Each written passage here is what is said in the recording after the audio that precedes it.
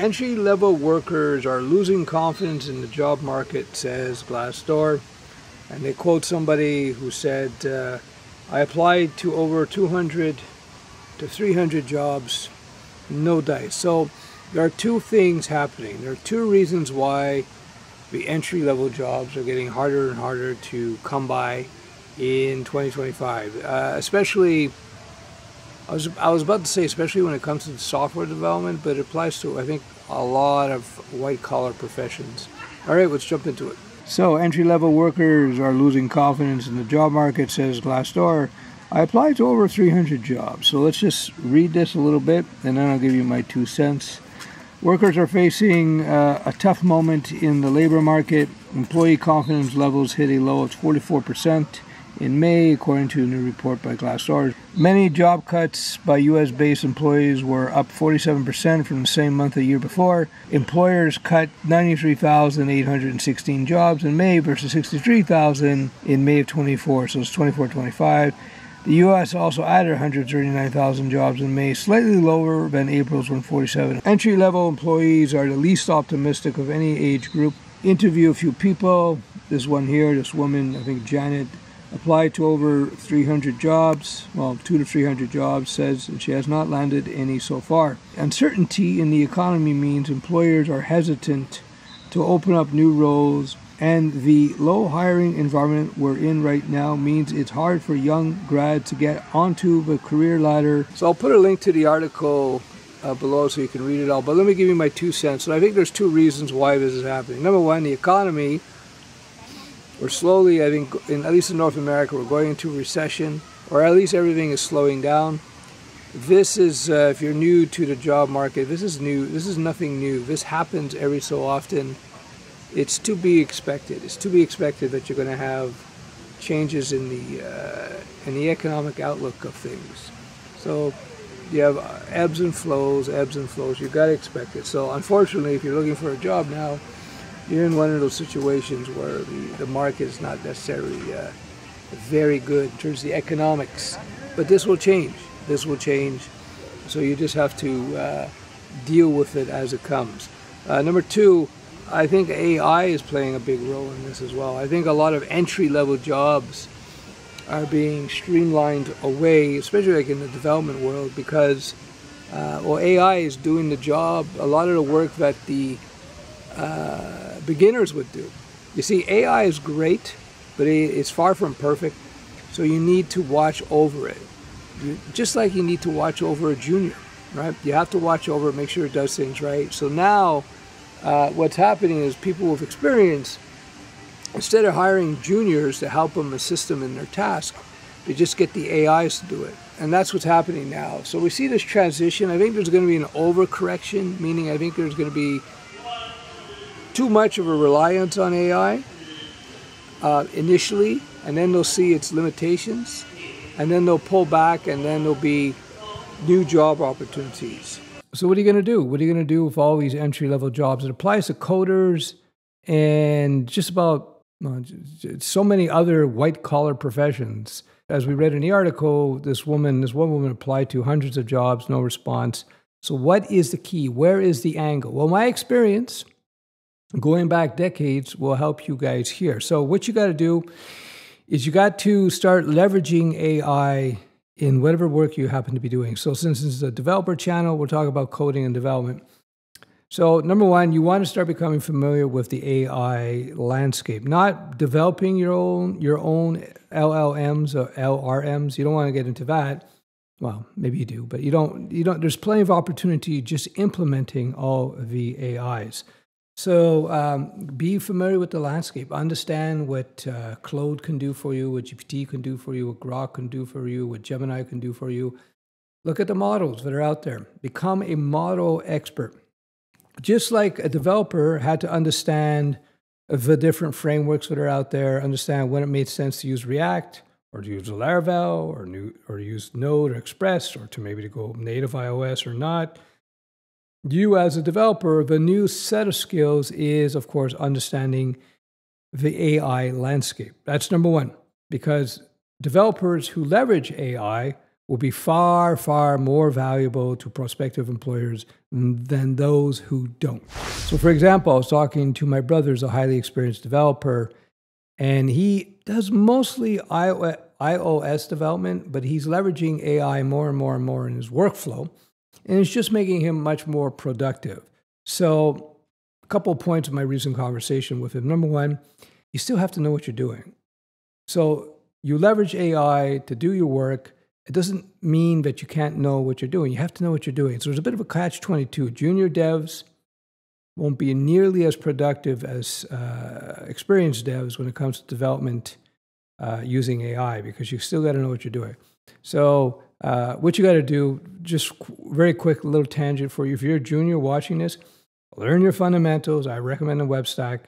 So just be able to build responsive websites, understand CRUD, understand the server and the client model, understand how databases work. Again, not an expert, just have a broad understanding, because modern developers are going to be more like the heads of orchestras as opposed to playing a particular instrument. So you're going to be managing all these AIs and working with them, but you can't do that effectively until you get some skills. So you learn those fundamentals, then do what I've been saying for years, then do 2 to 3 small little projects, install some WordPress, update somebody's theme. As you're doing all this, you learn AI as you go. You learn to use it. You understand where its strengths and weaknesses are. And in the process of learning, it's going to actually speed up the whole learning cycle as well. So that's what you do if you're a beginner. So anyway, let's move forward. Boom, boom, boom. You're a developer. Learn AI, understand the landscape, understand how to integrate these tools within your own workflows, and then get into, this is the crown jewel of modern development. This is the new React. Remember when React came out, everybody was tons of work for that. There's still a lot of work, but there are tons of work for that. The new React, if you will, is agentic agent development with MCP.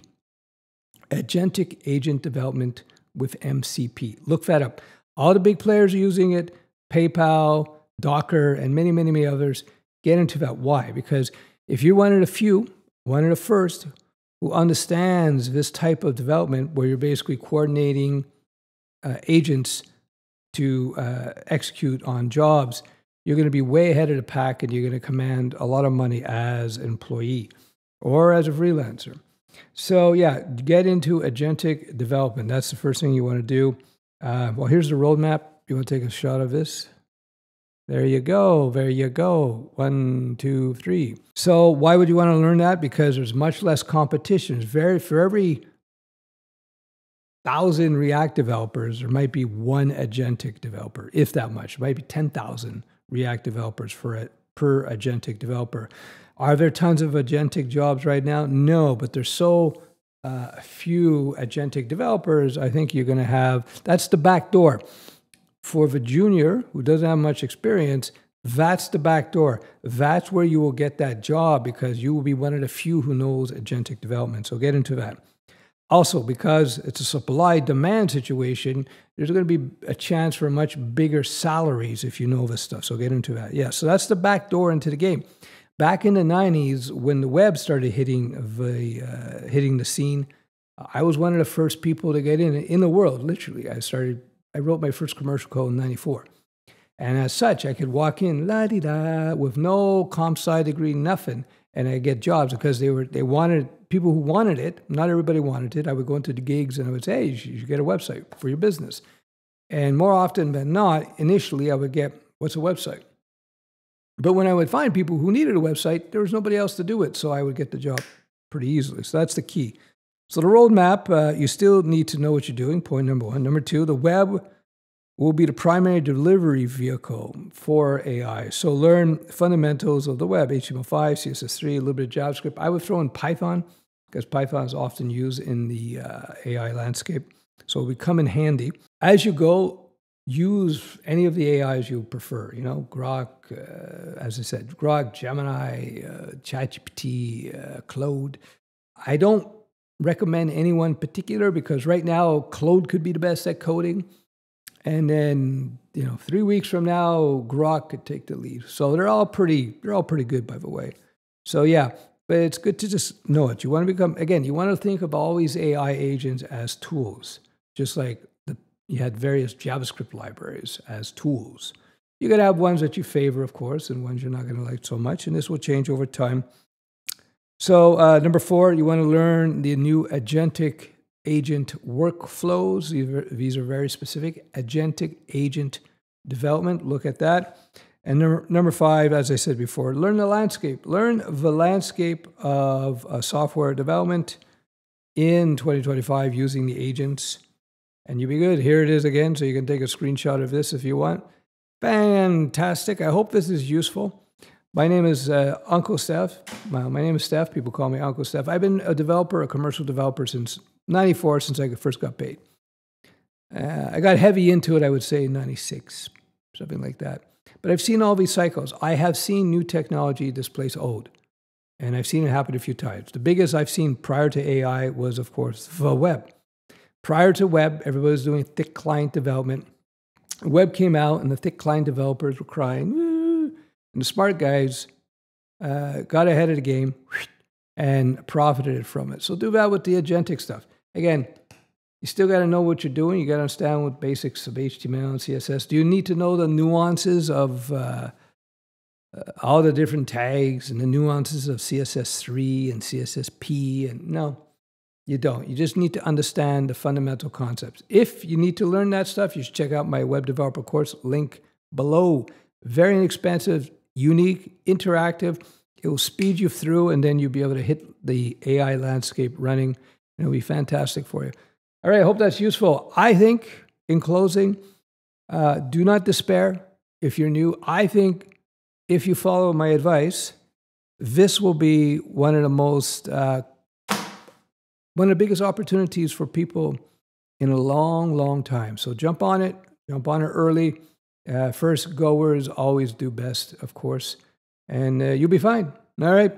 If you disagree with anything I have to say in this video, please leave a comment below. If you like these videos where I talk about the career and coding and where it's going, let me know in the comments below. If you think my hair is way too long, it's getting in the way, let me know in the comments below. Let me know what you think of this new cinema lens, new anamorphic lens I'm just playing with here. All right, cheers.